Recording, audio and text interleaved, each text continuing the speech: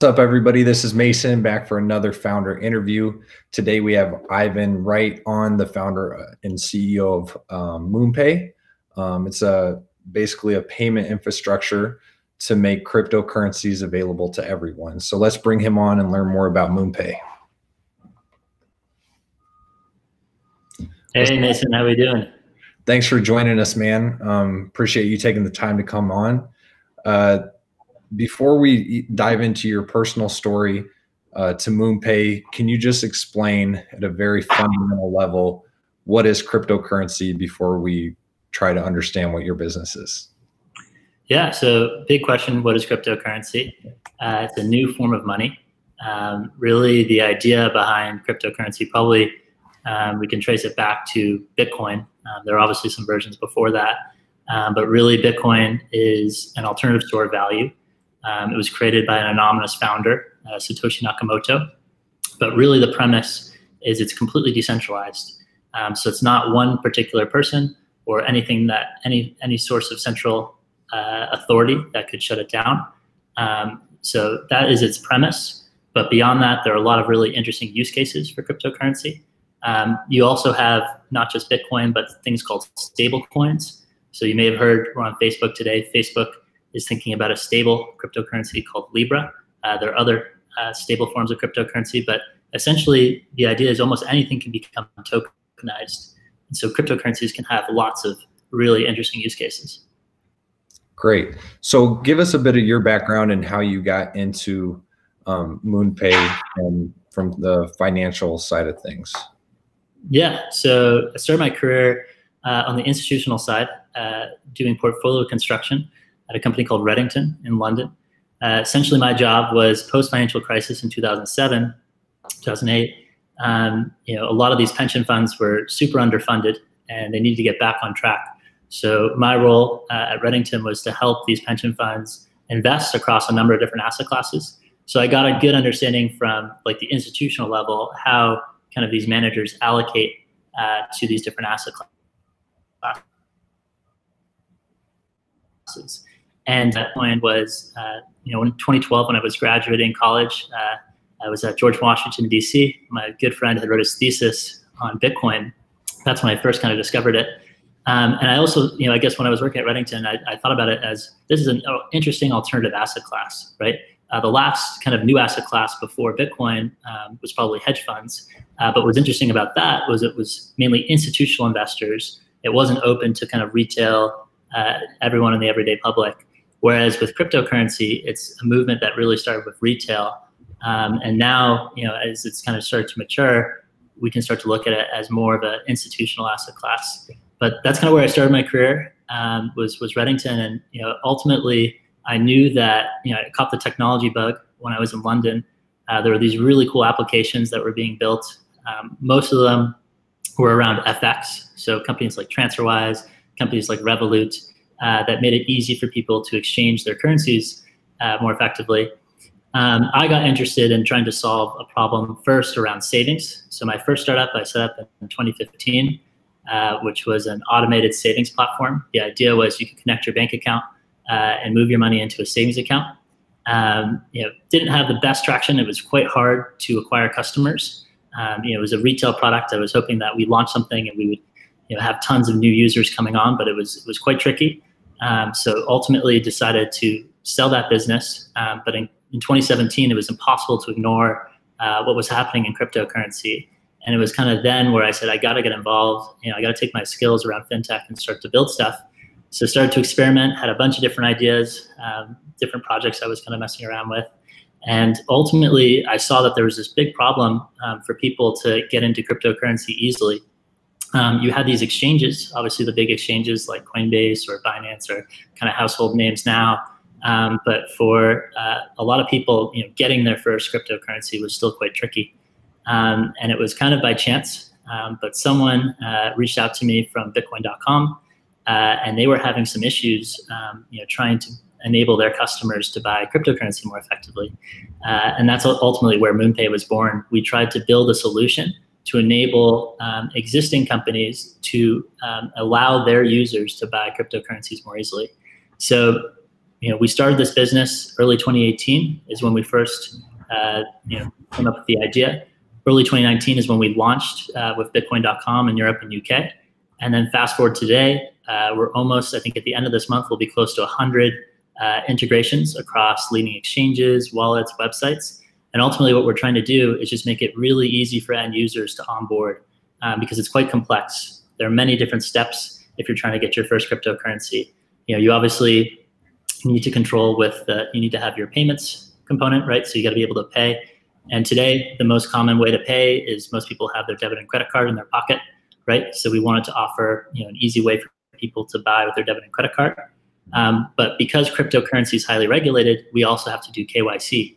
So we need to do know your customer, which means either scanning the customer's face, doing a selfie, and also doing a photo of their identity documents to basically onboard. So there's a whole process that goes, and then you have fraud, which is a really big problem in cryptocurrency. A lot of people, because it's irreversible, if you actually spend your cryptocurrency, strike your card, we can't get the money back because we've delivered the cryptocurrency. So that's another key challenge that we need to solve for. But today, it's super exciting.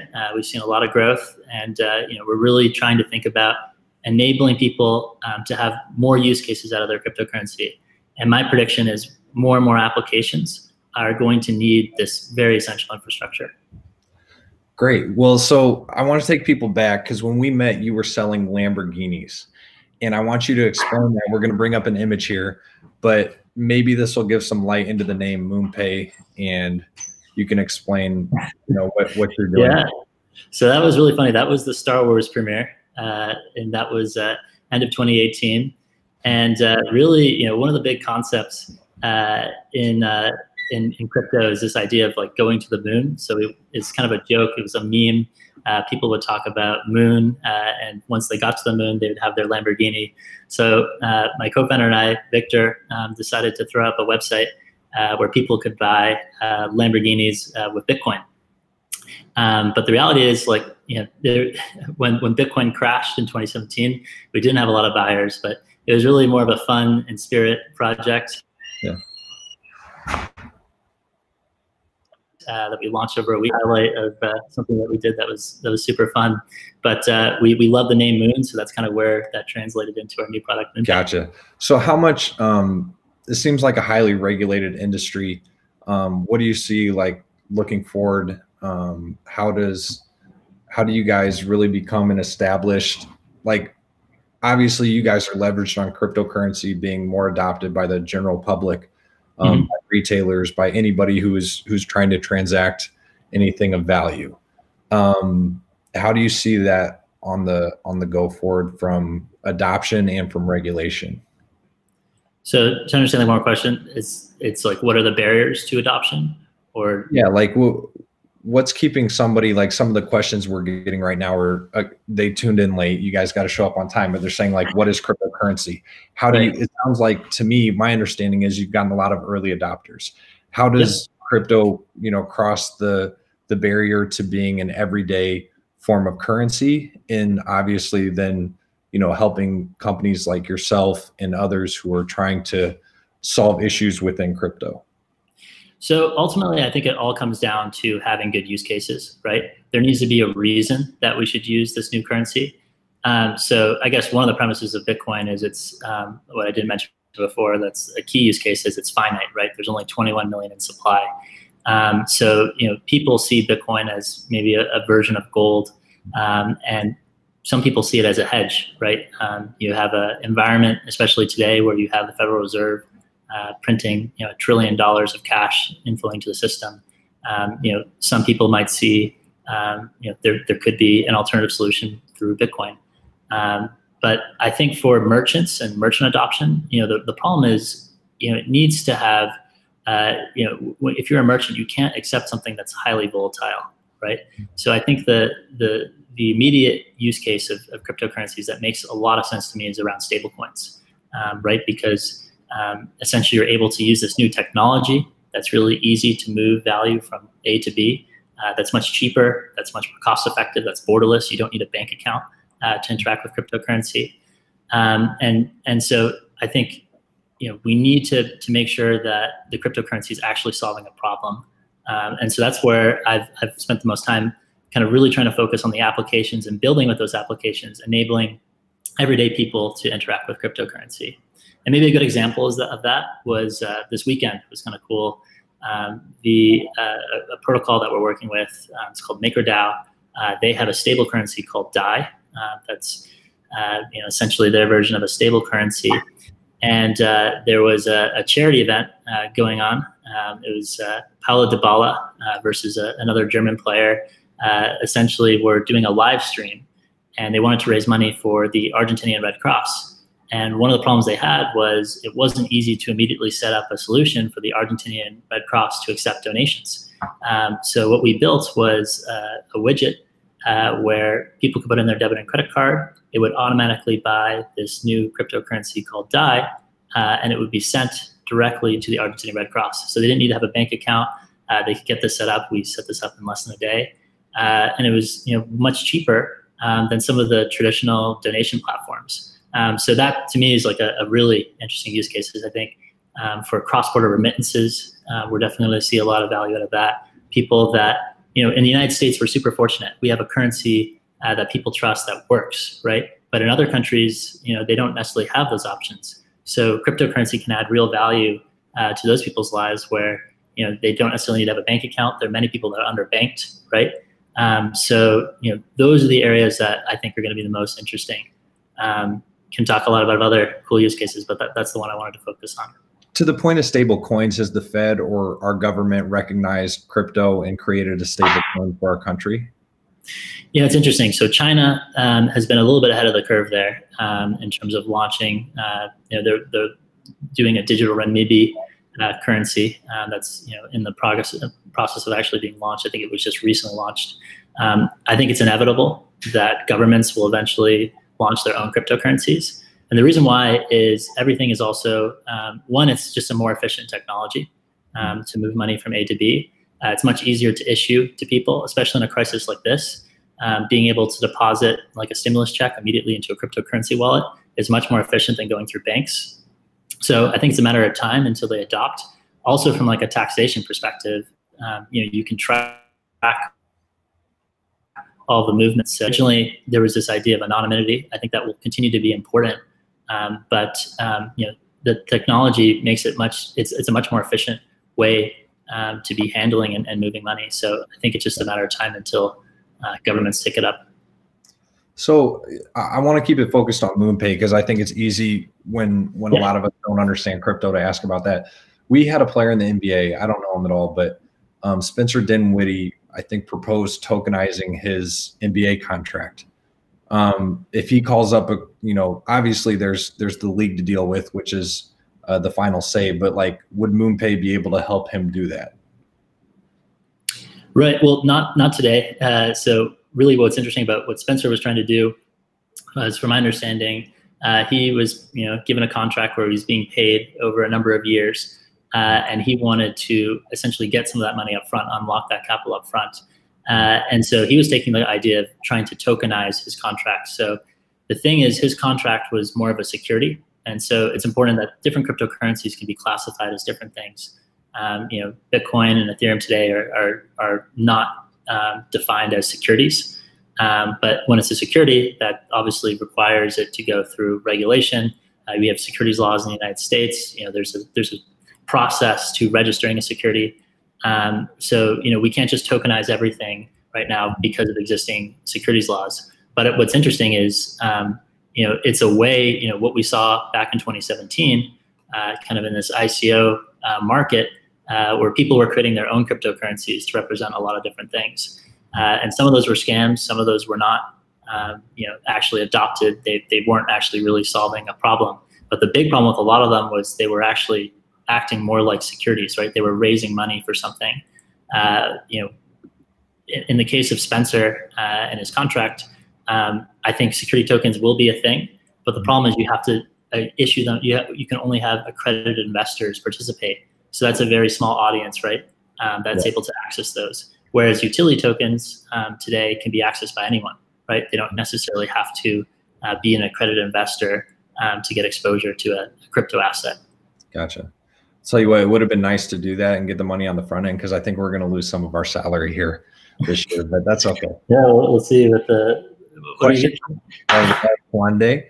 Is there transaction fees with MoonPay? Yes, so we have a transaction fee for debit and credit cards today. That obviously varies on the platform that we work with. We're always trying to offer lower fees, and that's a function of the amount of volume that we're doing. So the more volume that we do, the cheaper fees that we can offer across our network of clients. But once you're in cryptocurrency, transaction fees are pretty negligible. Obviously with some currencies like Bitcoin, one of the problems comes around scalability. It becomes more expensive to move Bitcoin around as it becomes more popular, and there are a bunch of people working on solutions that can solve that. But for a lot of other cryptocurrencies, it's super cheap to move from A to B. So that's where there's a lot of value for remittances. A really fun fact is if you want to move $1 billion of Bitcoin, guess how much that costs in transaction fees? How much? $80. Wow. So you can see there's incredible efficiency, with moving large sums of money versus the traditional banking system. The thing is, what we needed to solve with MoonPay was today, the best analogy I can use is you have Skype, right? Or you have, I guess we're on a video call right now. We're using internet to communicate. We're using voice over IP, right? That was revolutionary technology. Before we used to use landlines and phones. Skype realized this and they built in backwards compatibility, right? You can still make calls to people's landlines and phones. And the way I see cryptocurrencies is, this is a much more efficient network for moving value, moving money. But we need to have the backwards compatibility to appeal to a mainstream audience. We need to get people into crypto. So what we've built is those rails. So first we started with debit and credit cards. That was kind of the low hanging fruit. It's still expensive. There's a lot of inefficiency using debit and credit cards. Then a step up is bank accounts. But the challenge is bank accounts can be slow, right? And then from there, we'll move into crypto to crypto transactions. But we needed to solve, having that backwards compatibility with the things that are in everyone's pocket so we can get more people into using cryptocurrency. Gotcha. To your earlier point of viewing crypto as initially people used it for the anonymity, or it was being associated with Silk Road or buying things like drugs and arms and kind of more shady stuff. Is there like a marketing effort or an education to the consumer around its capability today, and that it's not necessarily for shady dealings? Or is anybody like at the forefront of that education? Yeah, so I think with any new technology, a lot of them will see adoption in dark markets first. And I think that was what we saw with the internet, and that kind of played out again when it came to cryptocurrencies and some of the use cases that we saw. Ultimately, I think, transaction value that's being used for illicit purposes is far below 1% today. So that number has dramatically reduced. And part of the reason is there's also really sophisticated tracking tools. There's things called chain analysis where you can track on chain where the money has moved. So I think there's less and less illicit activity happening on cryptocurrency. But if you also think about it in terms of fiat money, right? There's still tons of, if you think about it, if we're building an alternative form of money, today we have tons of illicit transactions that happen through US dollars or euros or pounds or all these types of money. So it was inevitable that it was going to happen inside of cryptocurrency. I think we're moving to an environment where it's becoming safer, it's becoming more regulated, which I think is all a good thing to promote more mainstream adoption. I think the governments are really trying to set rules and regulations around companies and giving them kind of guidelines around how they should be participating, because it is a serious thing, obviously, when you're moving money. But there's always a balance there, because you don't want to create too much friction where you dilute the experience. Gotcha. We have a question from the audience, Jason Littlepage. Who are your customers? Is there a typical individual or industry that's making use of MoonPay?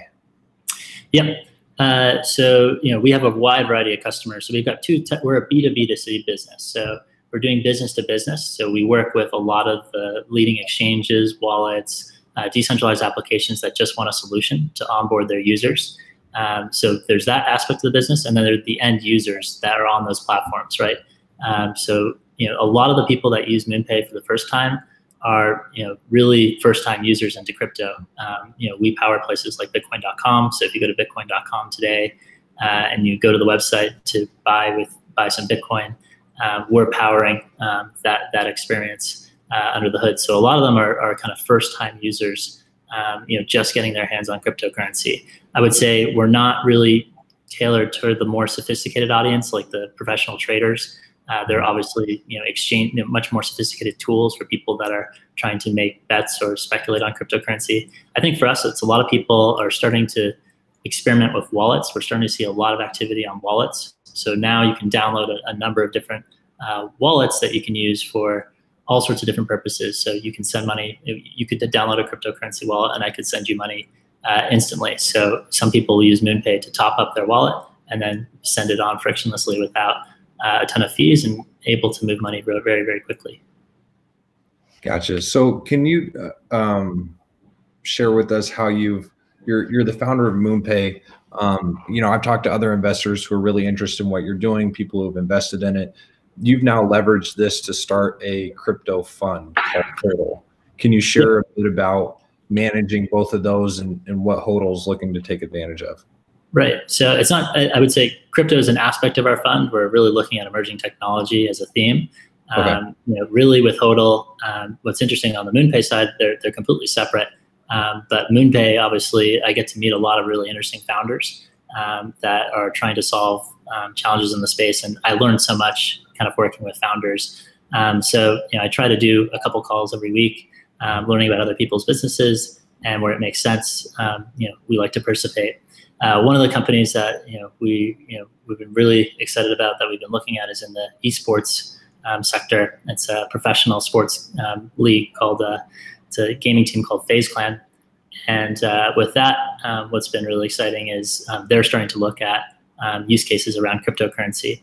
So there's definitely we always try to find companies where there's synergy with applications that can promote and get more people aware around the use cases around crypto. Off this, I think FaZe Clan just did a $40 million Series A. Is that right? That was just public. My teammate Jamal Murray, I think, was involved, as well as Myers Leonard. So those guys, they are two gamers that know what they're doing. So it must be a good deal if all three of you guys are in it. Maybe they won't appreciate me sharing that, but I saw it on a newsletter, so it's public information anyway. Give us we have a lot of our founders share stories that are just out there, or from their experience they just never imagined would happen. Do you have anything in your founding of MoonPay that you'd like to share with the audience? Yeah, I mean, there's definitely, it's not an easy thing to decide to start a company. It's always really challenging. I think you really just have to be resilient and try again.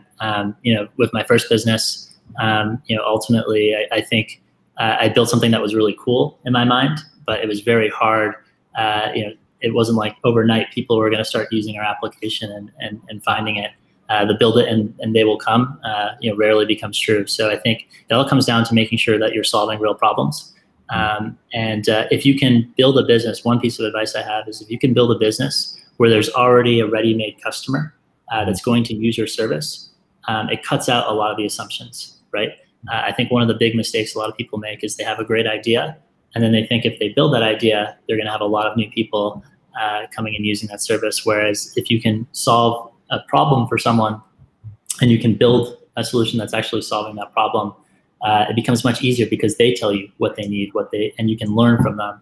And I think that's been one of the biggest advantages we've had with MoonPay is our roadmap. We're constantly adding new features, and a lot of it is driven by listening to our customers and getting their active feedback. So the quicker you can get into that feedback loop, I think the better chance that you have to succeed. Awesome, very cool. Well, we'll definitely chalk that up to the advice to the founders that are tuning in. Ivan, just want to thank you so much for coming on. Wish you all the best with MoonPay. Excited to see where it goes, and appreciate you taking the time. No problem. Thanks, man. Take it easy. Thanks.